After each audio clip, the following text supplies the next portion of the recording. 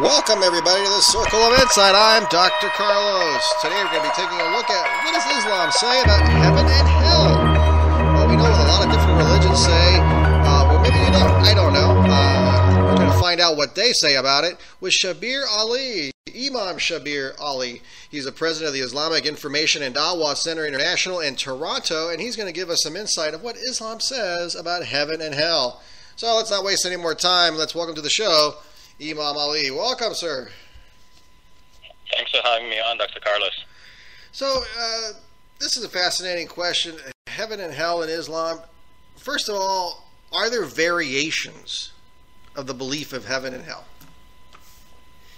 Well, definitely on some minor details, but the general outlines, I think, are very broadly held among Muslims between Sunnis and Shiis and even other denominations. Basically, we die, but somehow our identity survives. Our bodies are reunited, probably by being reunited with that identity, and we face God for judgment. God separates the sheep from the goats, so those who are on the good side go to paradise, those who are on the evil side, they go to hell. I want to add to this mix that it is mentioned in the Quran that there is a place called Al-Araf, the Heights. The 7th chapter of the Quran is named after that. This is seldom discussed among Muslims, largely because we don't know who goes there, and also because people tend to think in black and white terms. It's either heaven or hell, but this is a third place, the Heights, and it seems to be an intermediary place between heaven and hell. And what's it called again? The Heights. The Heights, and that's in Arabic as well? In Arabic, Al-Araf. Al-Araf, okay. That's in chapter That's 7 right. of the Quran. Interesting. So it almost sounds like a That's purgatory, right. similar to Catholicism. It may be related. So one of the ideas about who goes there is that it may be a temporary place for some persons who have done well enough to go to paradise on the one hand, but they have done something that holds them back from entering paradise. So this is a kind of a holding facility. And in any case, from the Quran's description of this, it's clear that the people who are there in the Heights do have an expectation that they will eventually enter paradise. Interesting. And let me ask you, we're going to get more into the weeds when it comes to heaven in a little bit, try to bring some clarity with the doctrine of heaven. Is heaven and hell mentioned in the Quran as well, or is it primarily in the Hadiths? It's mentioned, both are mentioned in the Quran as well, heaven and hell, throughout. So this seems to be like the underlying motif behind the Quran's morality. You do good, you go to heaven. You do bad, you go to hell. And it's repeated constantly. Okay, so it's all over the Quran. And do the Hadiths? Are the Hadiths describing more what it looks like, or do they mention it in a similar fashion as Yes. the Quran? Yeah, generally the Hadiths they bear Quranic narratives about things and go into greater detail. So stories of the prophets will be fleshed out in the Hadiths, often by incorporating stories from the Bible and from other oral sources known to Jews and Christians. In terms of the prayers, they'll be briefly mentioned in the Quran, but amply described in every detail in the Hadith, and so on. So too with heaven and hell. The Hadith go into greater detail describing the comforts of paradise and, on the other hand, the tortures of hell. Interesting stuff. In regards, we have to get some of the myths out of the way, or if there are myths, I don't know. Just questions for you.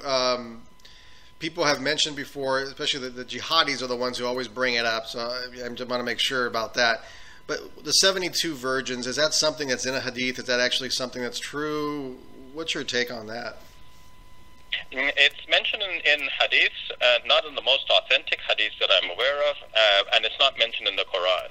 In the Quran, it is clear that men in this life are permitted to marry more than one wife, and the context and when that should be applied and its rationale and so on. These are all details that probably we don't have time on this show to get into, but the similar idea seems to prevail in that when men go to heaven, that they will not be limited to one wife.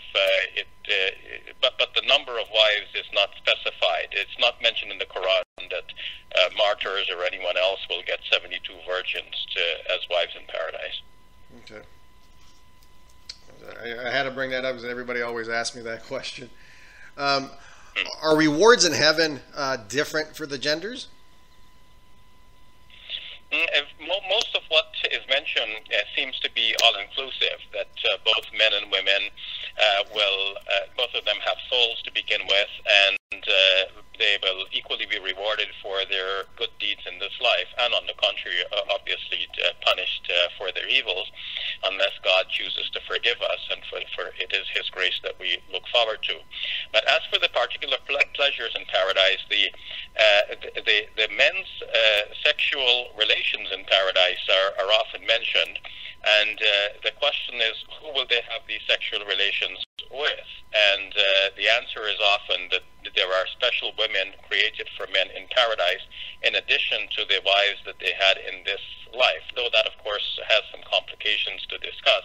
Which wife, if you've had several wives, and if a woman has had various husbands, who will have her in the life hereafter? This was a question that was put to Jesus with reference to levirate marriages in the Gospels. A woman has had 7 husbands in succession. Who will be her husband in paradise? So a similar question can be discussed in the Islamic context as well. But back to your question, while it is often emphasized that men will have female counterparts, the question in converse is, what about women? Will they also have multiple partners? And there is no answer from this clearly in the Islamic traditions, but some scholars have speculated that since there is a basic equality between men and women under the eyes of God, the promises of reward are equal for both, and we should just put it under a blanket term by saying that the Quranic wording indicating that we will have in paradise whatever we desire, that is what is the overriding factor here. So it depends on what people will desire when they get there. It's not necessarily what we desire when we are here. You know, if you ask a kid, what do you want? Maybe the kid wants the entire Toys R Us store. When the kid grows up, the kid may actually desire different things, because you take pleasure in so many different things. Even a simple act of gardening can be a pleasurable experience. So when we are here, we might imagine all kinds of goodies that we would like in heaven, but when we get to heaven and the new reality opens before us, what we desire at that time may be entirely out of this world. But that is what we are promised we will have. All right, I'll tell you, Imam Shabir Ali knows his stuff. He's the one right person to ask. Imam, thanks for saying that, Dr. Carlos. Of course. Let me ask you this, Imam. I got a couple more questions. Criteria. Should I ask criteria first, or should we go to hell? Let's go criteria first to heaven, then we'll talk about hell. Is there a criteria to go to heaven? There are things every religion usually has. We have to, you have to be a disciple of Christ and do everything Christ wanted. What are some of the criteria for Islam in regards to going to heaven? What is mentioned pervasively in the Quran are 2 things: belief and practice. Those who believe and do righteous deeds, that is mentioned as the basic 2 criteria for a person entering into paradise. Sometimes just the belief alone is mentioned.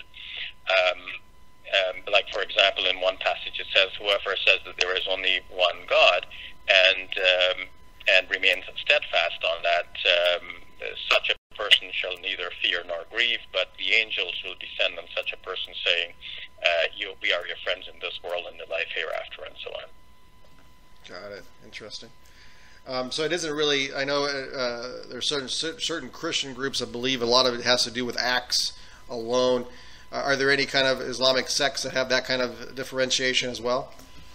And saying that action actions alone will guarantee one's entry into paradise? Yeah, or it'll be a major contributor to it. Well, definitely in Islamic thought, actions are a major contributor, but the belief is emphasized more.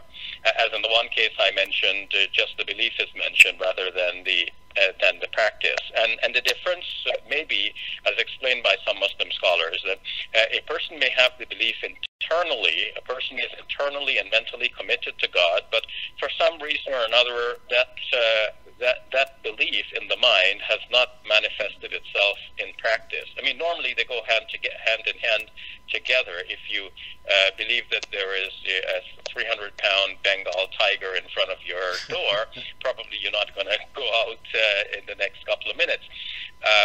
And so what you believe affects your actions, but not always so. Somebody may, for example, internally have committed himself or herself to the idea that there is only one God, which is the central tenet of Islam, but that person, for some reason or another, may not have acted on that belief. There are some people who report to me that because of the religious background of their families, they're not really mentally free to practice the religion of Islam in the presence of their families, so they've got to keep it secret. And of course it happens in other contexts as well. Maybe there are some Christians who, due to persecution in Muslim lands, would not dare to express their Christianity and so on. But in the case of the Muslim in this sense, being the one who has already internalized the belief, we would consider that person already a Muslim, and we would think that the promises that go for belief would apply to this person as well, even though this person has not had the opportunity to act on that belief. Excellent. A couple questions to go here. I know we're running out of time. We got about 5 or 6 minutes. Hell. There are different versions of hell in all the different religions. It could be eternal damnation, burning. It could be just non-existent. You never existed anymore. What's the Islamic version?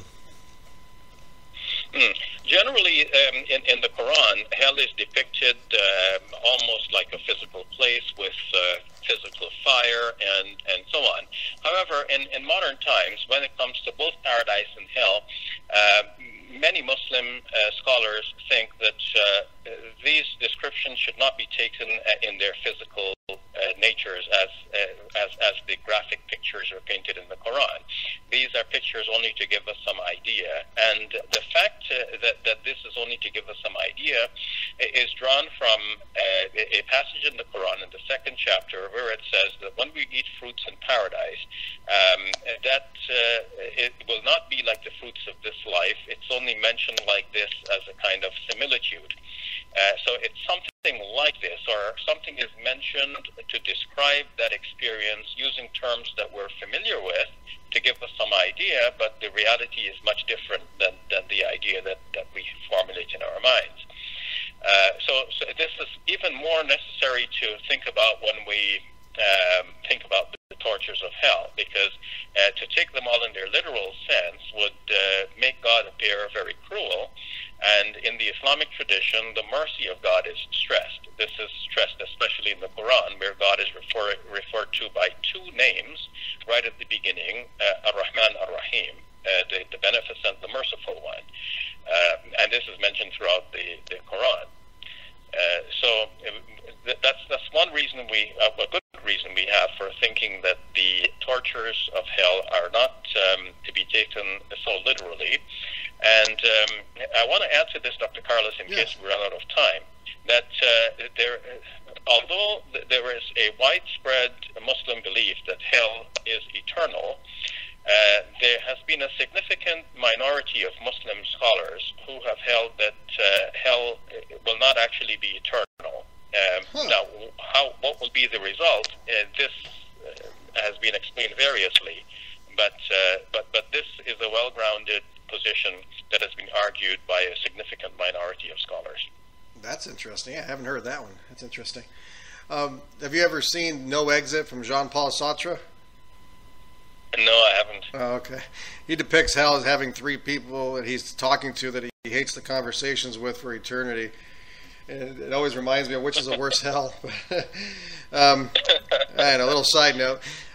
Anyway, as I was, let me ask you a quick question in regards to heaven, entry into heaven. You've heard of Pascal's wager?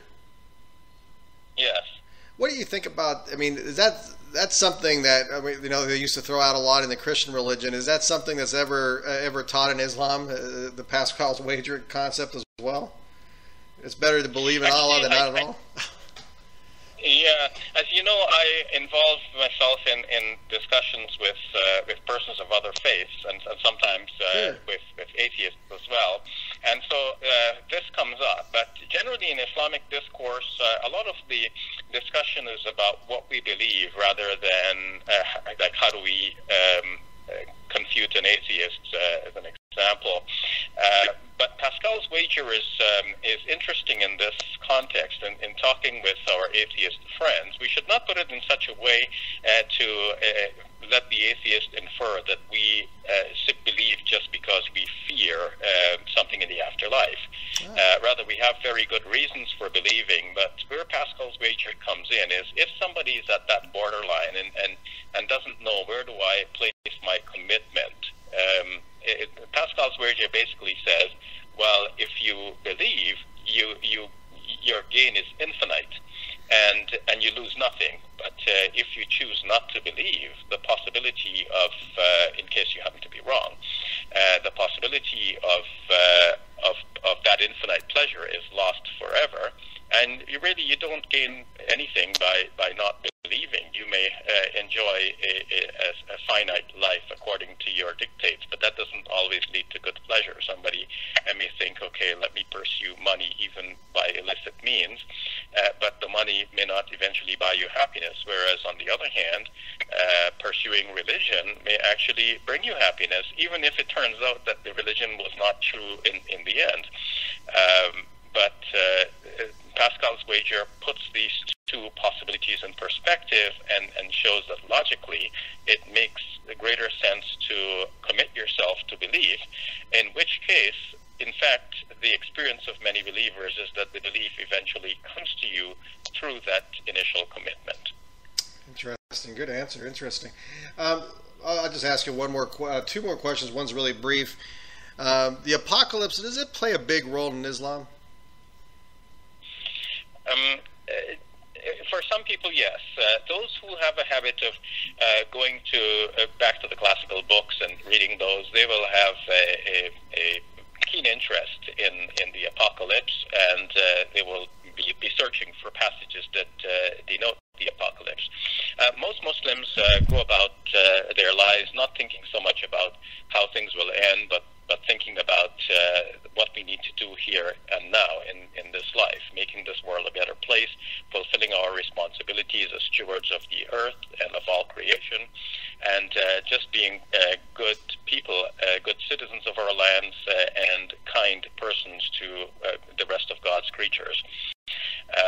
So we have this sort of dichotomy in terms of actual practice. But the apocalypse obviously is there in the classical sources, and those who want to find them do have that material to go look for. And my last question is, we know a lot of the jihadi groups are really distorting Islam and the sayings, and they've cherry-picked the Quran and Hadith, however they want to do it. What do you want to tell people? What's one of the most important things you want to share to people about what Islam really is? Well, Islam is about peace, and it's about harmony with God to begin with, and by extension to all of God's creatures. When some Muslims commit acts of violence against civilians in particular, people more generally, thinking that they are serving the Islamic faith, often what we're seeing is a distortion of the Islamic faith. Islam is not about killing people, but about saving them.